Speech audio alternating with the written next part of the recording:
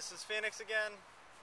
Today I'm going to show my two versions of a rope dart move that is arm wraps. I call it cat's cradle.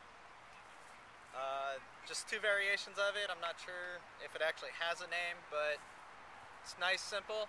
First, do a shot out, wrap that wrist, next wrist, next wrist, next wrist, next wrist, to there.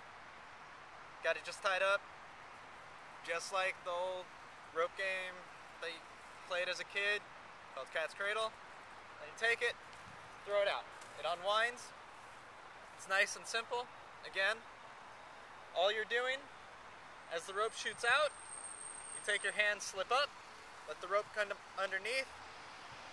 As it crosses over this way, take the rope, take your other hand, come from underneath, underneath, underneath, underneath. That's it, and throw out. A slight variation that I made up for it is you go out, out to there, and then instead of this hand going under, you let the dart wrap around. That part that wraps, as it's going up, you pull through the hole. So then you have a handle on this hand, a loop right in the middle, and there. And then you can just spin the dart in a new way, and it's rope on rope, and then you throw out. I'll do that one again, just full speed.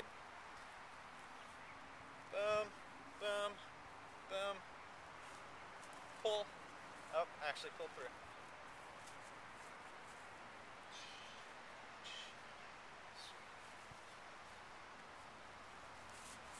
Looks like that.